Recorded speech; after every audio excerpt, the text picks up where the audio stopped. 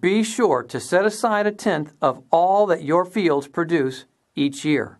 Eat the tithe of your grain, new wine and oil, and the firstborn of your herds and flocks, in the presence of Yahweh your God, at the place he will choose as a dwelling for his name, so that you may learn to revere Yahweh your God always.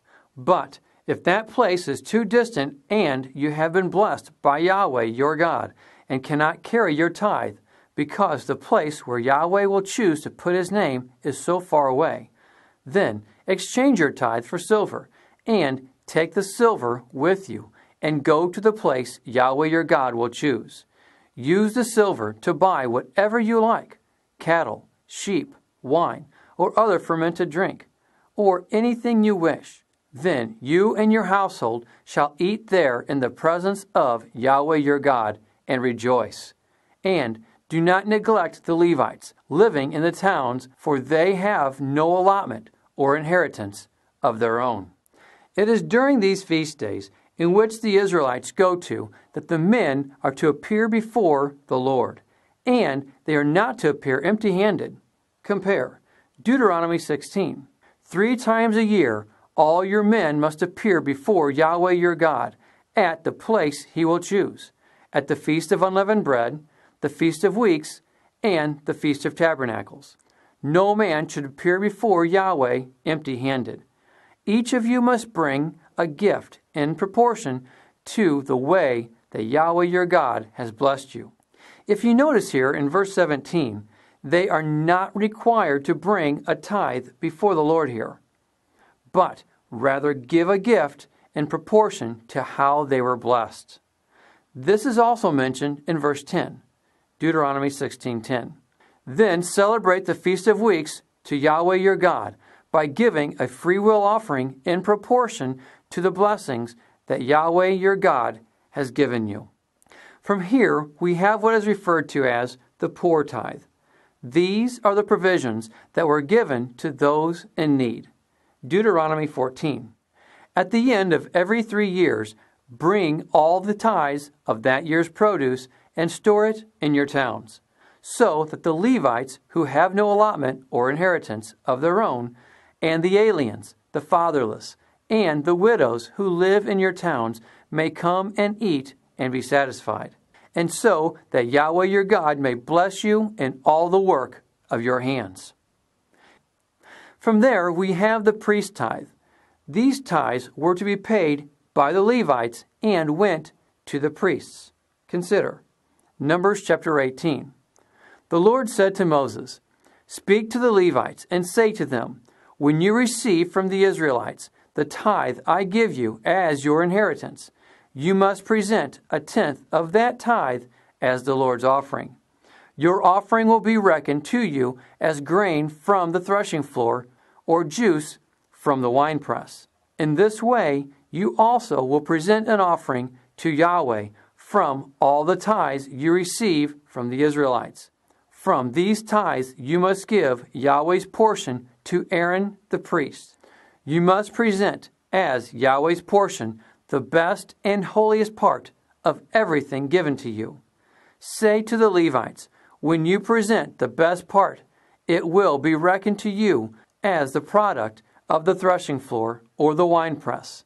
You and your households may eat the rest of it anywhere, for it is your wages for your work at the tent of meeting. By presenting the best part of it, you will not be guilty in this matter. Then you will not defile the holy offerings of the Israelites, and you will not die."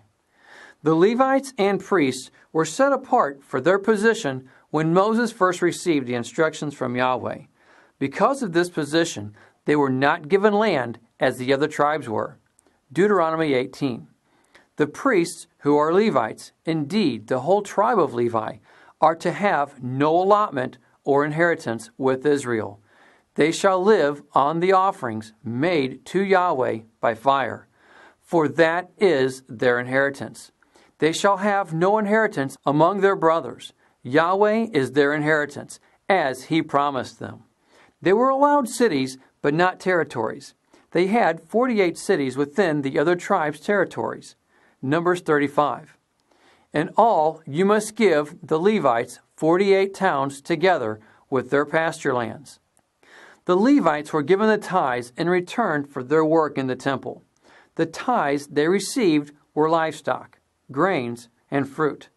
And the tithe was to be the best of what you had.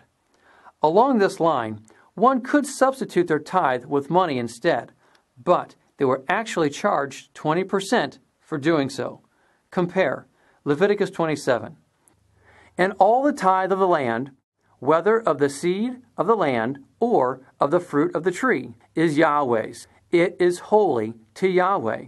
If a man wants at all to redeem any of his tithes, he shall add 1/5 to it. And concerning the tithe of the herd or the flock, of whatever passes under the rod, the 10th one shall be holy to Yahweh. He shall not inquire whether it is good or bad, nor shall he exchange it. And if he exchanges it at all, then both it and the one exchanged for it shall be holy. It shall not be redeemed.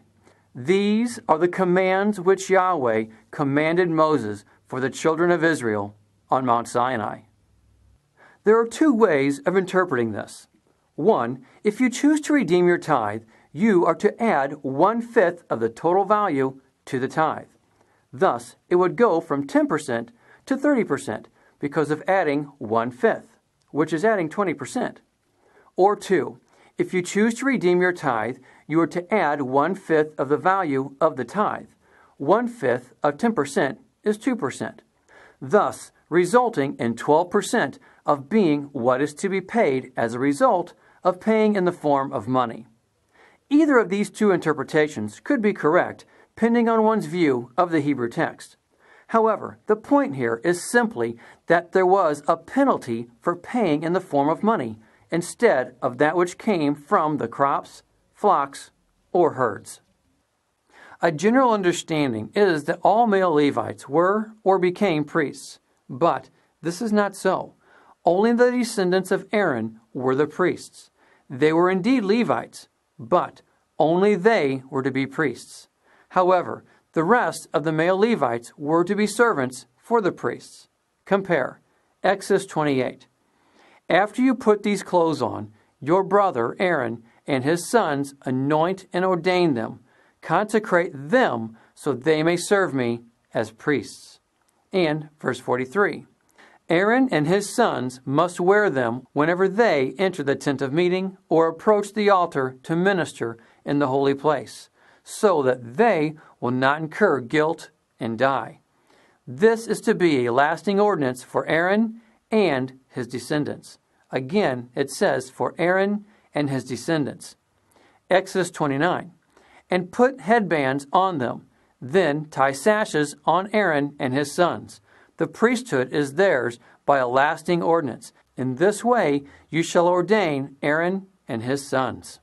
Exodus 29. So I will consecrate the tent of meeting and the altar, and will consecrate Aaron and his sons to serve me as priests. Leviticus chapter 6. Give Aaron and his sons this command. These are the regulations for the burnt offering. The burnt offerings is to remain on the altar hearth throughout the night till morning, and the fire must be kept burning on the altar. Leviticus 7. This is the portion of the offerings made to Yahweh by fire that were allotted to Aaron and his sons on the day they were presented to serve Yahweh as priests. Leviticus 21. Yahweh said to Moses, Speak to the priests, the sons of Aaron, and say to them, A priest must not make himself ceremonially unclean for any of his people who die. Numbers 18. Yahweh said to Aaron, You, your sons, and your father's family are to bear the responsibility for offenses against the sanctuary, and you and your sons alone are to bear the responsibility for offenses against the priesthood. So it is clear that only the descendants of Aaron are to be priests in the earthly temple. Even Yeshua himself, our high priest in heaven, is forbidden to be priest in the earthly temple. Compare Hebrews chapter 8. If he were on earth, he would not be a priest, for there are already men who offer the gifts prescribed by the law. They serve at a sanctuary that is a copy and shadow of what is in heaven. This is why Moses was warned when he was about to build a tabernacle. See to it that you make everything according to the pattern shown you on the mountain. Again, the earthly priesthood is set apart only for the descendants of Aaron. The rest of the Levites were given to the descendants of Aaron as helpers. Numbers 18. Bring your fellow Levites from your ancestral tribe to join you and assist you when you and your sons minister before the tent of testimony. They are to be responsible to you and are to perform all the duties of the tent. But they must not go near the furnishings of the sanctuary or the altar, or both they and you will die. Numbers 18. I give to the Levites all the tithes in Israel as their inheritance in return for the work they do while serving at the tent of meeting. In all of this, it is clear that these tithes went to the priests and to the Levites for their duties in the temple. Nowhere in the Scriptures do we see the tithes transferred from them to pastors or teachers. This is not to say that we cannot help these individuals, for even Paul was assisted by the believers, but these were offerings and not tithes. This must be understood. Again, nowhere in the Scriptures are we directed to pay these tithes to anyone other than as directed regarding the Levites and the priests. There is just no way around it. We do find Paul discussing that we should be cheerful givers and that we reap according to how we sow. 2 Corinthians chapter 9. Remember this, whoever sows sparingly will also reap sparingly, and whoever sows generously will also reap generously. Each man should give what he has decided in his heart to give, not reluctantly or under compulsion, for God loves a cheerful giver. Giving is something we are encouraged to grow in. 2 Corinthians chapter 8. But just as you excel in everything, in faith, in speech, in knowledge, in complete earnestness, and in your love for us, see that you also excel in this grace of giving. So, even though biblical tithing is not something we can do today, we can still give to those ministers that spread the eternal gospel like those who supported Paul. But it's not just in supporting ministries. Consider James chapter 1. Religion that God our Father accepts as pure and faultless is this: to look after orphans and widows in their distress, and to keep oneself from being polluted by the world. And let us not forget Matthew 25. Matthew 25, starting at verse 31. When the Son of Man comes in his glory, and all the angels with him, he will sit on his throne in heavenly glory. All the nations will be gathered before him, and he will separate the people one from another, as a shepherd separates the sheep from the goats. He will put the sheep on his right, and the goats on his left. Then the king will say to those on his right, Come, you who are blessed by my Father, take your inheritance, the kingdom prepared for you since the creation of the world. For I was hungry, and you gave me something to eat. I was thirsty, and you gave me something to drink. I was a stranger, and you invited me in. I needed clothes, and you clothed me. I was sick, and you looked after me. I was in prison, and you came to visit me. Then the righteous will answer him, Lord, when did we see you hungry and feed you, or thirsty and give you something to drink? When did we see you a stranger and invite you in, or needing clothes and clothe you? When did we see you sick or in prison and go to visit you? The king will reply, I tell you the truth, whatever you did for one of the least of these brothers of mine, you did for me.